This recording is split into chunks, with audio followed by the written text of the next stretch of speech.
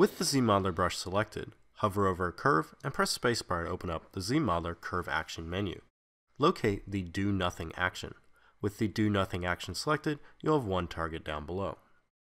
The Do Nothing action will disable curve actions on your model. So if I hover over the curve now and then attempt to apply a curve action by clicking and dragging, a poly action will be applied instead. Using the curve Do Nothing action, you can now come through and apply different ZModeler actions to your meshes in areas that may have been difficult to select with an active curve action. To return back to another curve action, just simply hover over a curve again and then press spacebar to go back into the ZModeler Curve Action menu and then just select another action. Now when you return to your model, you'll be able to perform that curve action as normal.